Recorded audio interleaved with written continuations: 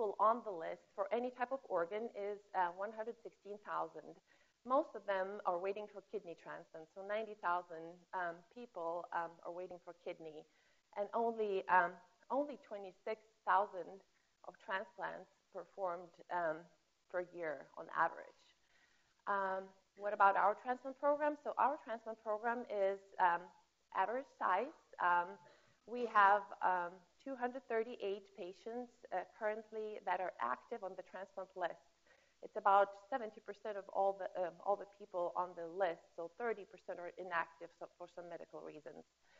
And we're really happy to tell that we have already transplanted 82 kidneys this year, and that's exactly the number that that's actually more than we transplanted last year already, and we still have 1.5 months to go.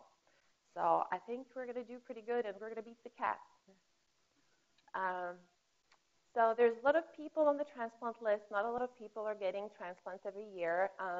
So obviously, the time from getting on the list to the time when you get the transplant is pretty long. This is the most recent USRDS report.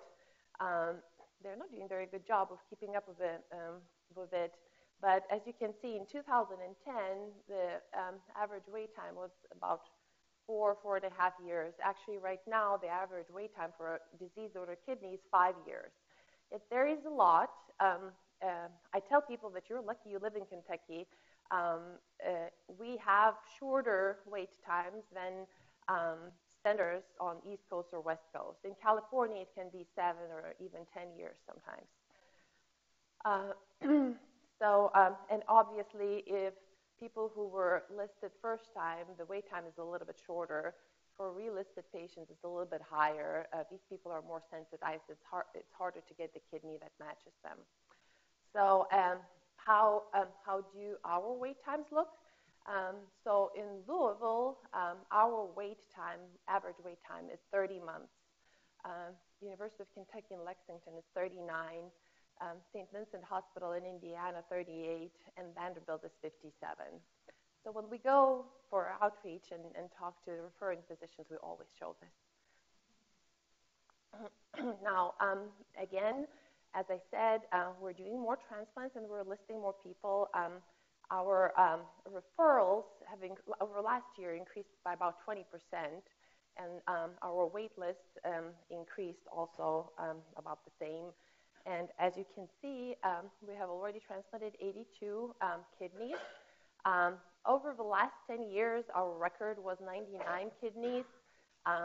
We'll see if we reach that this year. We're trying to do a little bit better with living donors. We have transplanted about 14 this year, and the maximum was 18. Trying to grow that, and I'll talk about what we do to increase the living donation.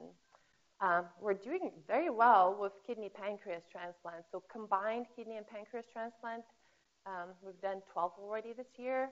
And liver kidney transplant, 4.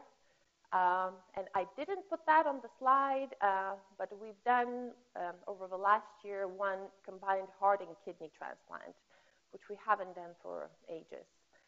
And he's still alive.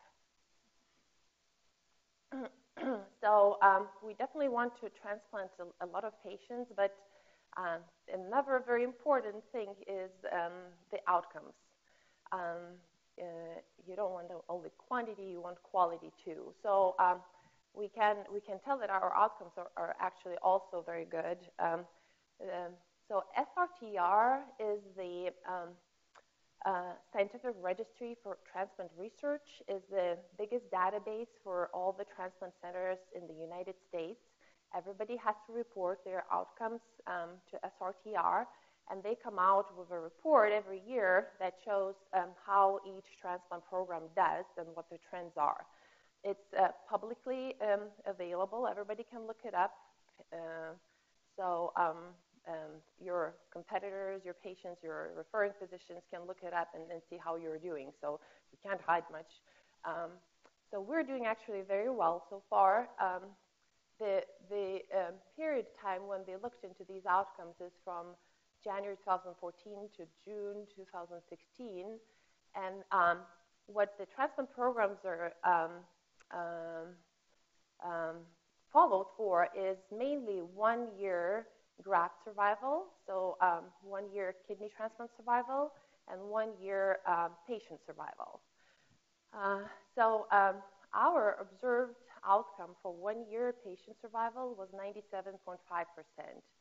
And the expected outcome is basically for similar size, similar program, is 96%. Ours looks better. It's not statistically significant, but we don't have to tell that everybody. So we're doing pretty good on that. And the hazard ratio, so if it's less than 1, then it means we're doing better than expected. If it's more than 1, we're doing worse than expected. So we're doing pretty good with patient survival. And we're doing pretty good as well with graft survival. So 1 year graft survival is 95.6%, and expected is 94.6%, and hazard ratio is less than 1. So this is for deceased kidney donor transplants. How are we doing with living donor transplants? So here we're doing pretty good too. So patient survival 1 year was 100% for this for the period from January 2014 to June 2016. So I don't think we can expect better, and as well as graft survival. So as I said, one of our goals is in transplant program is to use every potential kidney, not to waste any kidneys, to put right kidney into the right patient and to get out most of each kidney. So how do we do that? So actually there's national policies that help us with it, and we have some center-specific efforts to improve that. So national policies, there was a new organ allocation system implemented in 2014, and I think it benefited a lot of people on the transplant list, and I'm going to go over that briefly. And our center-specific efforts, which I'm going to discuss in a little bit more detail, is we're trying to accept more lower quality kidneys for right people on the list.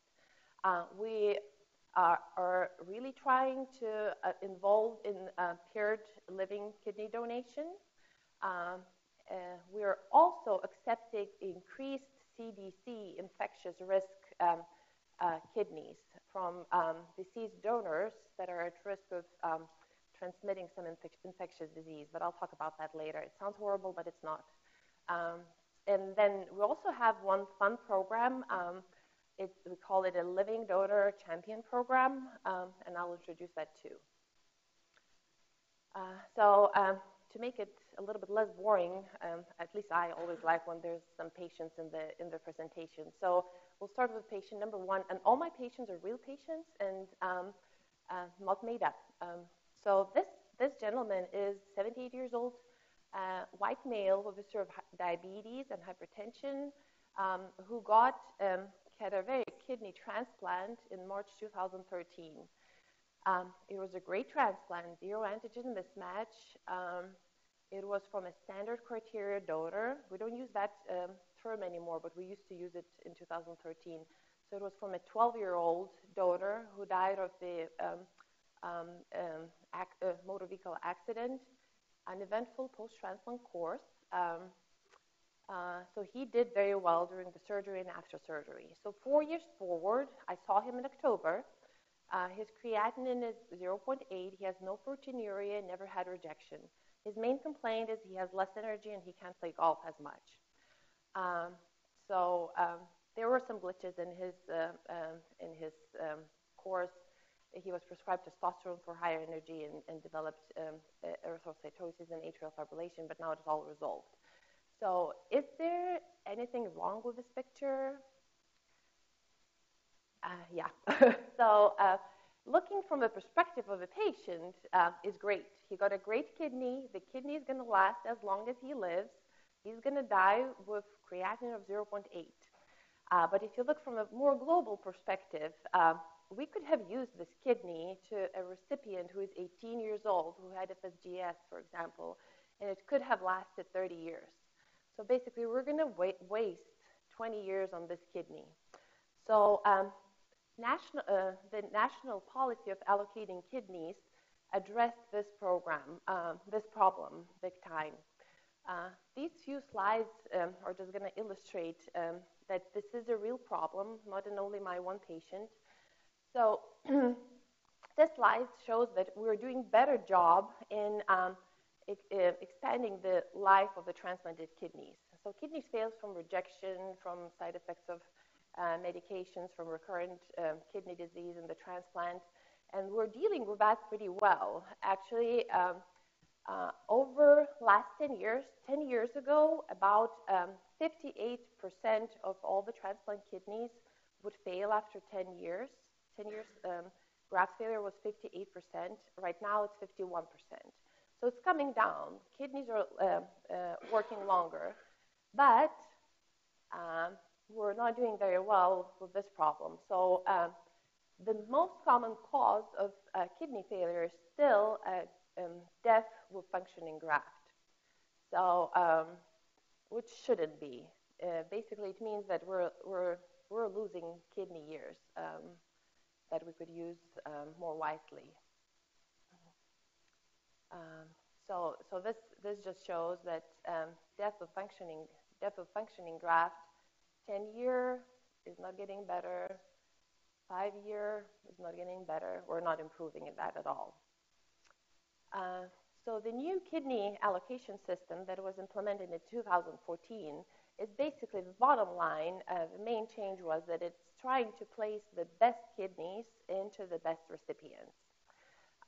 So best top 20% of kidneys are going into best top 20% recipients right now. So they introduced a lot of terms right now. So there's one term, KDPI, which every deceased donor kidney is assigned. So KDPI is Kidney Donor Profile Index. It basically tells how long the kidney is expected to function compared to all of our kidneys. So it's top 20% of kidneys. Each recipient on the wait list for the kidney is given an EPTS score, Estimated Post-Transplant Survival Score.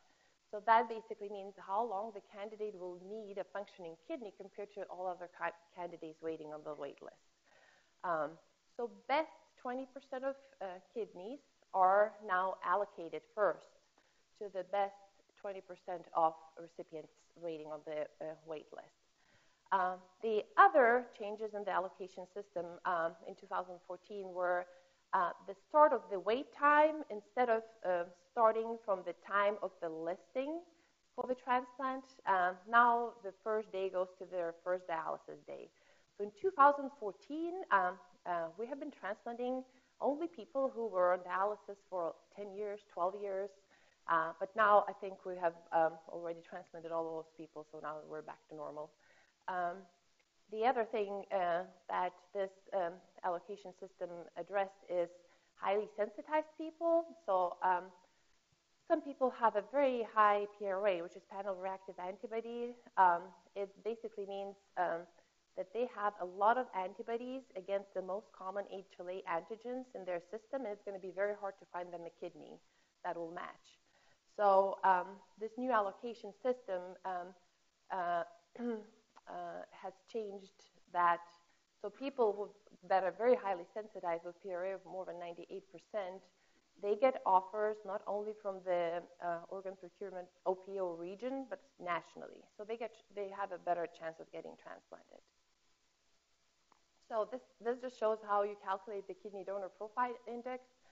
So basically, age, weight, high BMI, ethnicity, hypertension, diabetes, cause of death. If somebody dies of cardiovascular of CVA, it makes the quality of the kidney worse. Serum creatinine, of course, hepatitis C, and death from cardiac demise will go all into the calculation of the KDPI. We're not using these kidneys very efficiently right now. A lot of these kidneys are not accepted in any programs. So as you can see, more than 50% of these kidneys, although they have been recovered, they have been refused by all the transplant programs and they're discarded. As compared to the kidneys in the best, like the best 20% of kidneys, most of them are being used. So are these kidneys really so bad? It sounds bad. Like if you get the 15%, like the kidney from the 15% of worst kidneys. So are they really that bad? They might not be, actually. So this graph shows graft survival, so kidney survival among deceased donor kidney transplant recipients by KDPI. And just pay attention, this is not 0. This is 50%. And this is graft survival after about 5 years. So kidneys, the bad kidneys, after 5 years, more than 50% of these kidneys are still working. So think about that. Our average age for a transplant recipient in our program is about 62 years. So we're transplanting pretty old people. We're transplanting people who are 78 years old. So maybe for that 78-year-old kidney that'll last 5 years is actually pretty good. And we actually know that it will increase their life expectancy too. So we should be more aggressive with transplanting these kidneys. Talking about the KDPI, I cannot tell about this. We are a part of big UNOS project, and we're very proud of it. It's called Foreign Project, and it is a collaborative innovation and improvement network. Basically, the goal of this project is to make the policies and protocols for transplant programs to improve the use of poor quality kidneys. A few centers have been selected in the United States, and we are part of it. So we're excited to be part of it. This project, this study, will hopefully reduce risk-avoiding behaviors in the transplant programs. So since we're followed by UNOS for our outcomes, we don't want to compromise our outcomes, and programs tend to avoid high-risk kidneys that are not going to last that long and are refusing them and not using them. So this program will try to make policy so that programs don't refuse these kidneys trying to improve their outcomes. And while we're in this study, that's a good thing. So we're not going to be flagged even if we don't do that well, since we're in this program right now. So that's a yes for us. So I mentioned the ever change in the policy in allocating kidneys. The policy was introduced in 2014, and it tried to increase transplantation in people who are very highly sensitized, who have a lot of antibodies against HLA antigens. Usually, kidneys are placed in within the OPO regions.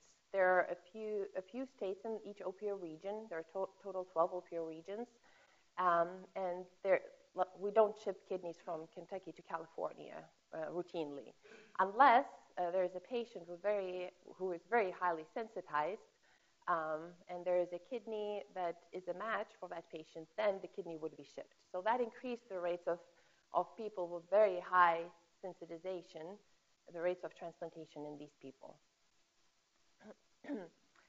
Now, the other problem, so I know a lot of people are interested in GI here, and I see a lot of people rounding with liver transplant team. So this comes up a lot. So this is just an example, patient number 2, and it's a real patient too. So he's a 59-year-old Caucasian male with a history of hepatitis C, cirrhosis, who was admitted to the hospital in March with change in metastasis and ascites. And creatinine admission was 1.7, but it quickly got worse. It went to 4. Urinalysis was bland, except for a few granular casts. Total bilirubin was 42. He became anuric, and we started him on continuous renal replacement therapy. from the records, his last normal creatinine of less than 1 was from about a month ago. So it doesn't seem like he has CKD. He only has acute kidney injury. He was worked up very fast for a liver transplant. In a couple of days, after a couple of days, he was placed on a liver transplant list. And I guess since his bilirubin was so high, his MELD score was very high, he got the transplant very quickly. So should we throw a kidney in? And I'm not even kidding. This is a real question that surgeons ask us and hepatologists ask us. So should we throw a kidney into this patient who is getting a liver transplant? Up until recently, we've been throwing these kidneys in quite a bit. It was easy for us, and it was easy, like it gave a peace of mind for the liver transplant surgeons, but it was probably not the right thing to do. So this is a study that showed that people who get liver transplant and who have kidney injury before the transplant do much better if they get combined kidney and liver transplant compared to liver transplant alone. So it was a huge database analysis, UNO's database analysis, and they looked at people with renal insufficiency prior to liver transplant. So renal insufficiency they defined as creatinine more than 2.5 or dialysis twice during the previous week. They had a lot of people. So liver transplant alone was 1,500. Combined liver and kidney was 2,700. And both graft, meaning liver survival, and patient survival was statistically better if you transplant both kidney and liver. So people were transplanting liver and kidney pretty often and pretty easily. But is there a problem with this picture? Actually, there is. So if you transplant a kidney into a patient who is getting liver, you're removing that kidney from the pool that could be transplanted into end-stage kidney disease patients. And a lot of these people could recover their renal function after the liver transplant if it was only acute kidney injury at the time of transplant. So now UNOS noticed that people were throwing kidneys in quite a bit, and they said, oh, we can't do that. So they came up with very strict requirements that we have to meet in order to list patients for combined liver and kidney transplant. So every patient has to be seen by transplant nephrologist, not a nephrologist, and they have to have either CKD for 3 months, that's GFR less than 60, and at the time of transplantation, their GFR has to be documented to be less than 35. Or they can have acute kidney injury, but acute kidney injury has to last at least 6 weeks. So their GFR has to be less than 25, more than 6 weeks, or they have to be on dialysis for 6 weeks prior to transplant. And of course, some metabolic diseases, hyperoxaluria, atypical HUS, also warrant a combined liver and kidney transplant.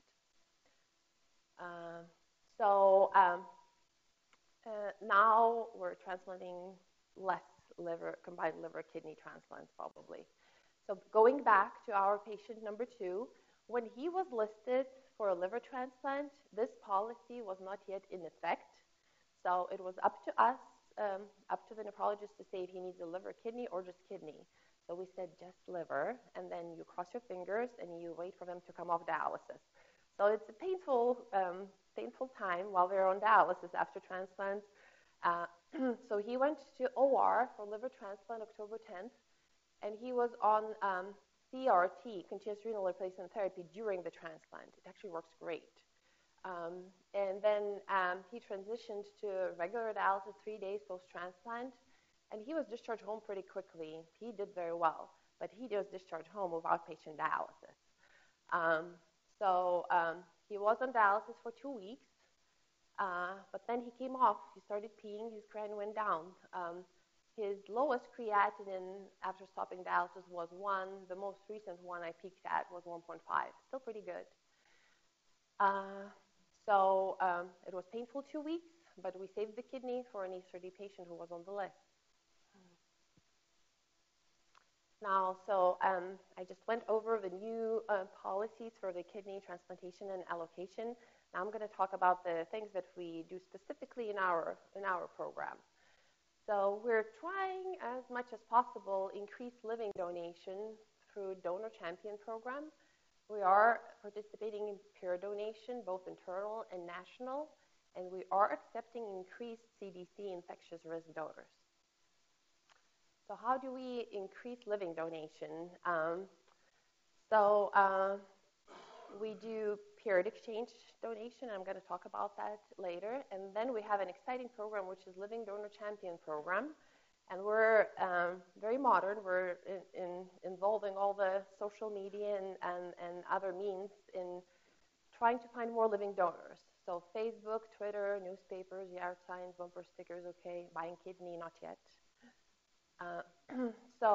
This is just an example of how we use social media, and the patient is okay with us using this. There's no names. I think I deleted everything. So this is a web page. It's a Find a Kidney for somebody. It was not the patient who made this web Facebook page himself. It actually was his donor champion, a person who is trying to find a living donor for this patient.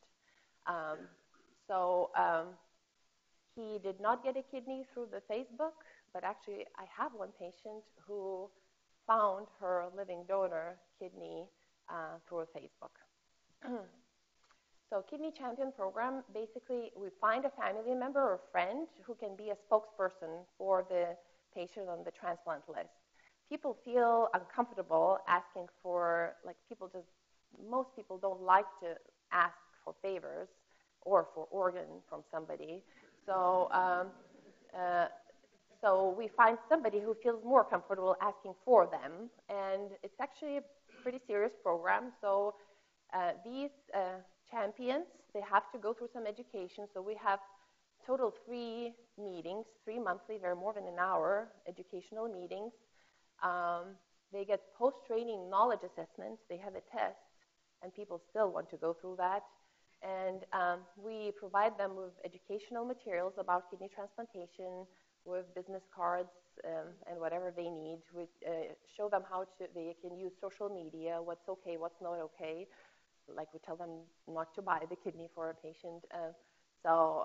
It's fun, and hopefully we'll see some good outcomes from that.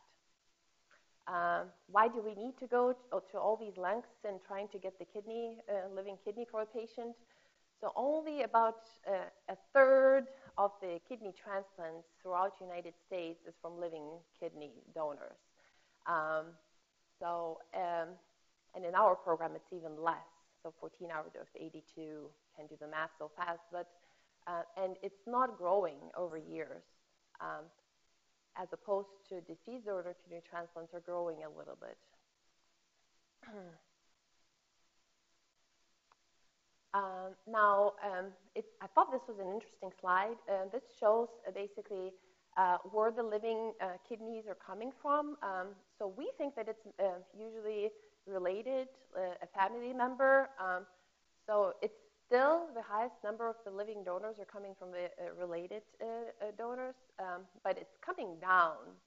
And what's increasing a little bit is peer donation, so that's going up, and other unrelated, that's going up a little bit. So other unrelated, I think, is related a lot to social media and things like that. And peer donation, it started not that long ago, and we have more and more people who are highly sensitized on the list, so we have to use that more. Now, I really have to show you that. So we've done November 1st this year, we've done a 3-way swap. So basically what we had is we had 3 couples, recipient donor pairs, that were incompatible.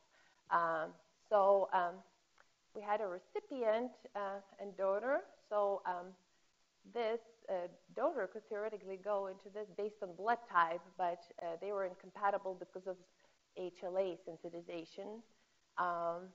We have another couple, a wife to the husband, And they were basically blood incompatible. You can't put A kidney into O recipient, just like blood transfusion. And the third couple was also incompatible, not because of blood type, but because of sensitization due to HLA antigens. So we had these three couples, and it's a big process. It's a lot of work. There's no computer system program that will plug all these antigens and blood types in and would mix it up and throw it out. So basically, it's actually a little bit scary. We all meet. We have a whiteboard. We write everything out, and we try to see what can go into what. Then, if it looks like it could work potentially, we do the actual cross match. And it did work, and it's a big shout out to the surgeons who did 6 surgeries in one day, basically more surgeries than surgeons, but it went very well, and patients are thankfully doing very well too. So other way to do this peer donation and swap of kidneys is not, if you don't have internal couples that don't match, you can enroll in the Alliance for Paired Kidney Donation. This is national and a little bit international swap program. So you enter your recipient or your donor into this system with their blood types of all their HLA antigens and antibodies, and other programs enter their couples too. And then central office checks what are the potential swaps.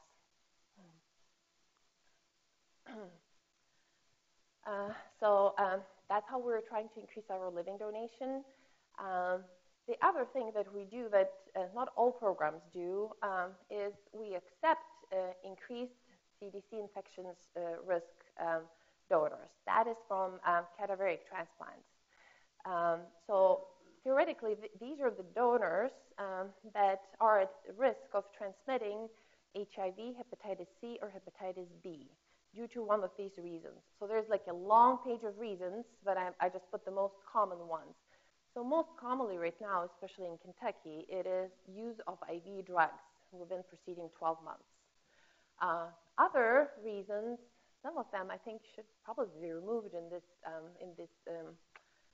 these days, but there's also people who had sex in exchange for money in 12 months, the prisoners within 12 months, men having sex with men in preceding 12 months, and a child who is less than 18 months of age and was born to a mother who has HIV, Hep B, or Hep C. So this is also a real situation, and it used to happen very often until we changed something. So this is a patient who has been active on the list for 19 months, is blood type B, not a good blood type to be if you're waiting for kidney, has high PRA in never bet factor, and has not yet received any calls for offers so far. So when the kidney happens, when the organ becomes available, the transplant coordinator calls the patient to see if they would accept that kidney. They call the nephrologist to see if the nephrologist will accept the kidney, and the surgeon. So the patient gets called at 1:30 a.m., and it's usually when it happens, and she says, so we have a potential kidney for you. It's a young donor with no diabetes, no high blood pressure, creatinine is good, but this kidney is increased risk for transmitting HIV, hepatitis B, or hepatitis C. It's increased infectious risk kidney. Will you take it? And the patient, it's like 1:30 in the morning. Oh my God, I'm going to get HIV from this kidney. And everybody was refusing it. Everybody was refusing it. So are these really such a bad kidneys? And what's the risk of transmitting this disease? So first of all, this is becoming a very becoming a big source of kidneys for us. We all know about IV drug use epidemic. So over the years, these increased CDC infectious risk kidneys are going up. In 2015, 22% of all the kidney offers were increased risk CDC infectious risk. So it's a lot of kidneys. is the risk of transmitting disease really that high with these kidneys? It's actually not. So we always check the donor for potential infectious diseases. And we used to use ELISA for checking for HIV, hepatitis C, and Hep B. But now we're using NAT testing, which is nucleic acid testing, and it decreases the window period when it would not be detectable yet significantly. So the window period for hepatitis C infection went from 40, 50 days to 3-5 days. And the window period for HIV with ELISA used to be 22 days, and now with NAT testing, 5 to 10 days. So the risk of transmitting HIV or hepatitis C for 10,000 donors in IV drug users for HIV is 4.9 with NAT testing. And for Hep C, it's 31. It is very low. Blood product exposure is even lower. So what we do right now, we don't talk about it in the middle of the night when the organ becomes available. We talk about it when we see the patients and we do evaluation for a transplant.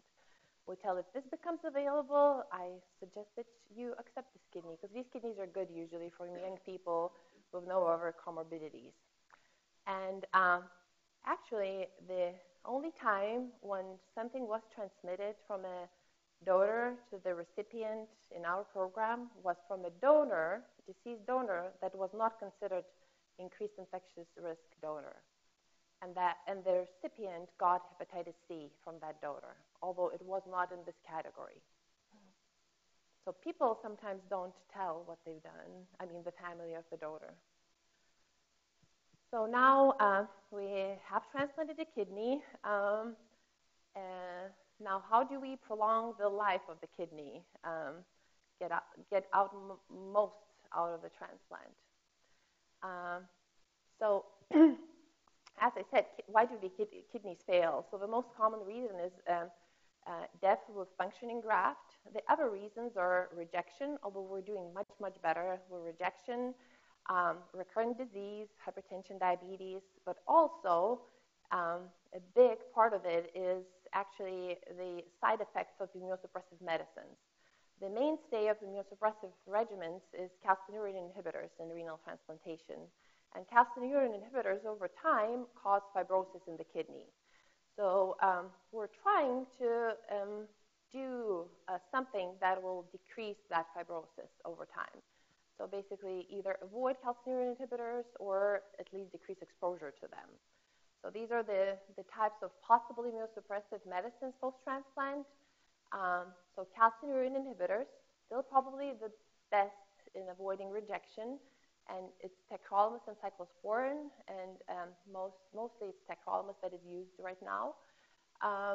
Side effects, nephrotoxicity, hypertension, hyperkalemia, diabetes. Antimetabolites, which are usually combined with calcineurin inhibitor, is mycophenolate mofetil, and old medicine has azathioprine, very rarely used.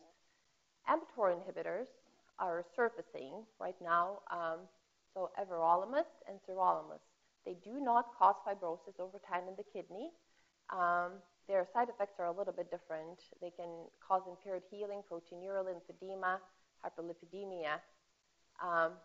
The new class of medications, immunosuppressive medicines, is T-cell co-stimulation blockers, which is the Latacept or Nulogix. It's an infusion medicine once a month that is combined with mycophenolate mofetil and can be used in immunosuppression. And then steroids. Our program, the main protocol is steroid-free. So people get steroids during induction, but then they're not on prednisone long-term, unless they get a rejection or they were very sensitized, so for some specific reason. In the United States, the most commonly used medicines are still tacrolimus. A lot of programs are still using prednisone long-term, so more than 60 programs. mTOR inhibitors, not so much, but they're starting to resurface. This doesn't have data from 2014. And then mycophenolate mofetil is a pretty commonly used medicine too. So what do we do in our program? So the goal is to avoid rejection post-transplantation and prevent long-term decline in GFR, mainly from calcineurin inhibitors and them causing fibrosis in the kidney. So our main protocol that we have been using is reduced dose tacrolimus in combination with mTOR inhibitor and steroid avoidance. So is there any evidence for that? Theoretically, if you keep Prograf or tacrolimus levels lower, maybe you get less fibrosis. So there is some evidence for that. It started in 2004. So we've known that for a long time that there is synergistic immunosuppressive effect if you use calcineurin inhibitor together with mTOR inhibitor. And it was tested first with cyclosporin in combination with mTOR inhibitor. And that's the first study. So basically they used either full dose cyclosporin or reduced dose cyclosporin. And efficacy failure, so basically biopsy-proven rejection, graft loss, death, or loss to follow-up, was higher in full dose Merol arm compared to low dose. And then the main thing is that GFR at 6 months and 3 years was higher in reduced dose Merol. So we don't use cyclosporin anymore. We use tacrolimus right now. So there have been studies done with tacrolimus and reduced dose tacrolimus and mTOR inhibitor. So the 12-month study of everolimus in combination with reduced dose tacrolimus had a good result. So basically, reduced dose tacrolimus target levels for Prograf were 1.5 to 3. This is ridiculously low. If you use it in combination with myfortic, then the target levels are much higher than that. So they compared reduced dose tacrolimus to standard dose tacrolimus, and GFR 12 months was better in reduced dose tacrolimus. And biopsy-proven rejections were about the same after conversion. The other benefit from using mTORs might be decreased incidence of viral infections. So we deal with BK infection after transplantation. It's a polyoma virus that can affect the kidney after transplant. And we also deal with CMV infections. So there is evidence that these infections may be reduced if you use mTOR inhibitor. So this was a UNOS database analysis that looked at the use of mTOR and what was the association of use of mTOR with BK nephropathy. So it was decreased by 30% in BK nephropathy. A big meta-analysis of 28 randomized trials of mTOR inhibitor looked at 6,000 people, and this showed that there was decreased risk of CMV infection in mTOR use.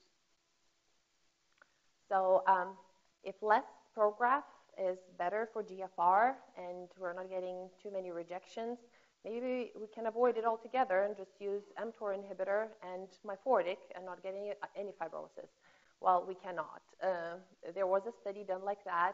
It was actually 2 prospective randomized trials where they stopped tacrolimus, a calcineurin inhibitor, 3 months post-transplant and just kept people on myfortic or plus everolimus. It was 127 patients, follow-up 10,000 days. There was more rejection, especially antibody-mediated rejection in people who didn't use calcineurin inhibitor at all. And there was more donor-specific antibody production. So this is not yet safe. So we still use a little bit of calcineurin inhibitor. The last patient, so it's a 50 years old African-American male who had end-stage kidney disease from hypertension and received standard criteria donor kidney. In 2015, standard induction in our program was CAMPATH and maintenance Prograf and myfortic. His best creatinine post-transplant was 2, but over time it slowly increased to 2.8 and actually went up above 3 at some point. What do we do when this happens? Biopsy. So biopsy showed mild to moderate chronic allograft nephropathy, which is a fancy word for fibrosis. There was no evidence of rejection, and he did not have any donor-specific antibodies. So no rejection, just fibrosis in the kidney. So what do we do? How do we slow down that fibrosis? So we changed patient from myfortic to everolimus, which is mTOR inhibitor, and ProGraf, and the ProGraf goal was decreased to around 3. We were keeping it really low. And his creatinine actually improved to 1.9, but he developed some unacceptable side effects that he couldn't tolerate. So basically he developed mouth ulcers, lower extremity edema, and he said that it was unbearable. So is that it for the patient? We're going to switch him back to his regular immunosuppressive regimen, and basically it's just going to progress. So we still have an option, and we did it. Actually, my colleague suggested it, and so we changed patient to the Belatacept. I mentioned that before in the slide with all the possible immunosuppressive medicines. It's a new medicine. It works different than all the other immunosuppressive medicine. It's a T-cell co-stimulation blocker. And it's an infusion medicine. People get it once a month in combination with myfortic. So no calcineurin inhibitor at all. There was a big study in New England Journal of Medicine recently. It was a 5-year follow-up study. So basically 666 transplant patients were assigned either to more intensive or lower intensive Belatacept regimen or cyclosporin-based regimen. And everybody received myfortic too. Induction was with basiliximab and steroids. And they looked, primary outcomes was GFR at 84 months and cumulative rates of graft loss and death at 36, 60, and 84 months. And that's what they found. So in both Belatacept groups,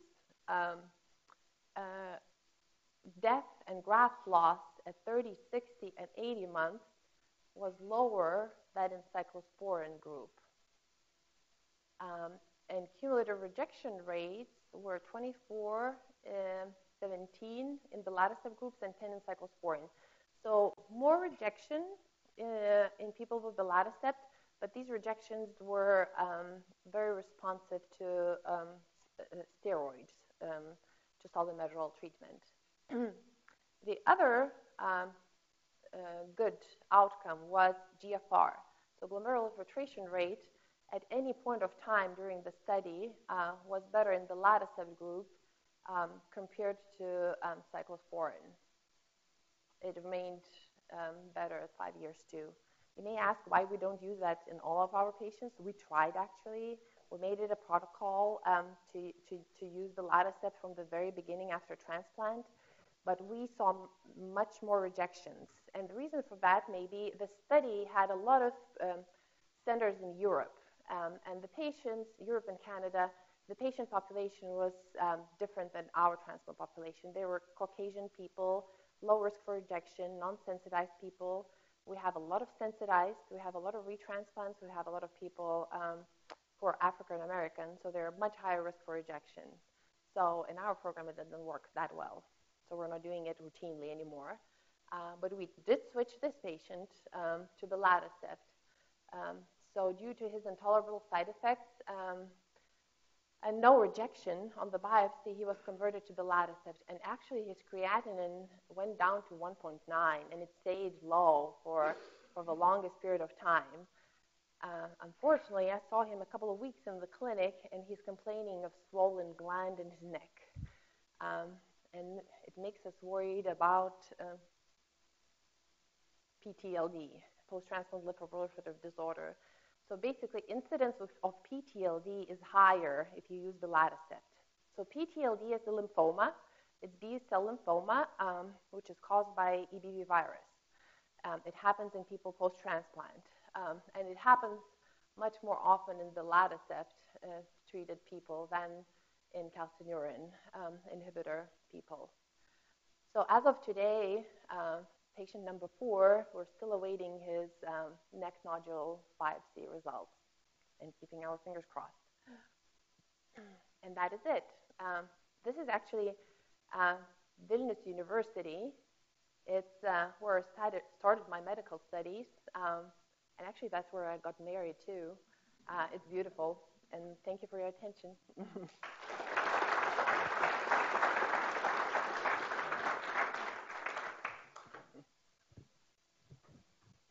Thanks so much, Lina, for such a great update on what's going on here. I think it's interesting that even after all of this time, all of these years, that when the federal regulatory organizations still look at centers and judge them on one-year graft survivals, which is historic. To give people some perspective, so when I started my training in 1981 in nephrology, we were really lucky, we thought, if somebody had a kidney after 2 years. And so, so looking at one-year graft survival made a lot of sense. But as you point out, looking at one-year graft survival now really doesn't make any sense at all. What percentage of people do you think that are on the transplant list actually have a failed transplant and they're going back on the list? In our program, retransplants are actually pretty high. It's maybe 15% in our program. Dr. Eng might know a little bit better, but it's definitely more than 10%. So it's a lot of sensitized people. So are these people that had a bad disease that came back, or are these people that were perhaps non-compliant? I think a combination. Well, it's hard for them to get back on the list if they were non-compliant. They have to go through a lot of hoops then. So not a lot of people who are listed for retransplant were non-compliant with the first one. We just don't list them. We don't want them to be non-compliant again. Yeah, unless they convert completely. Any questions? Thank you, Dr. Mackelaite. It seems you would sure want to take that photo. I have a comment and a question. As a 71-year-old man, I found myself running to this meeting talking about value decisions, not who could get involved. And I find it ironic that this is the one national system that we have. This is the one universal healthcare system we have in our nation. You get chronic kidney disease, you get coverage through Medicare. That presumption that treatment is available is not being met by a presumption that people can get well. And so many cases are driven by scarcity. I find cases where there's a great tragedy on non-healthcare systems. My question is, in that vein, you still make that point. Why is race considered? Why is race on these questions about profiling versus sickness? I'm sure there has to be something other than our traditional conclusion of race and our open consent education. Is there some evidence base other than among the social and understood of race? It's not in kidney, but in other organs, race keeps people from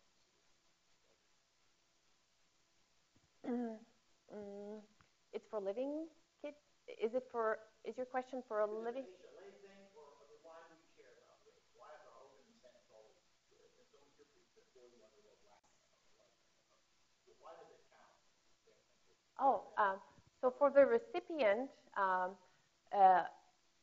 African American race is actually a risk factor, very well-known risk factor for rejection after transplant. For some reason, African American people reject much more than Caucasian people. Something about their immune system. Yes, immunologically. No, it's immunological. Even if they're compliant, and this has been shown before. It is known. Yeah.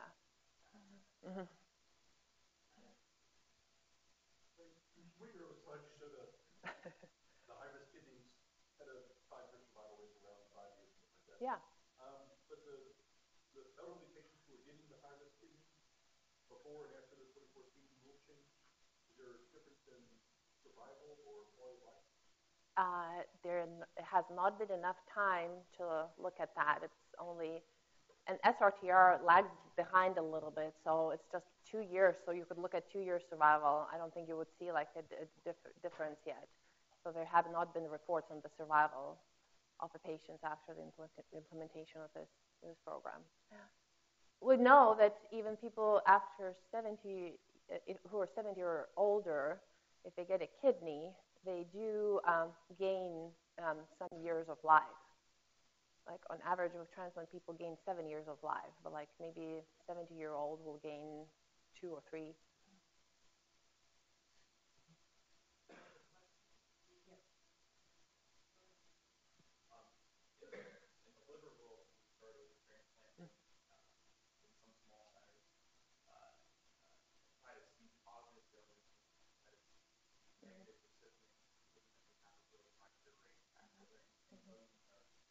Oh yeah, you're lagging behind actually.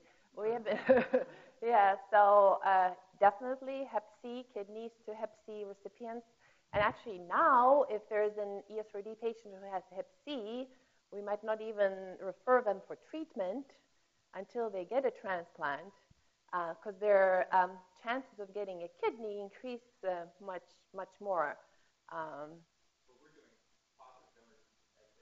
Oh no, oh sorry, no. Mm-hmm.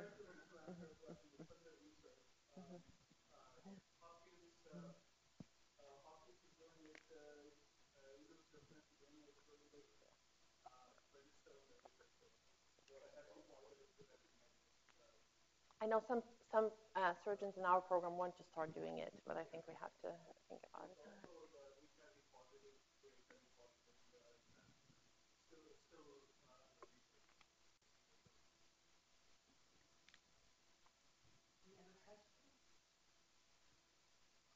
Thank you.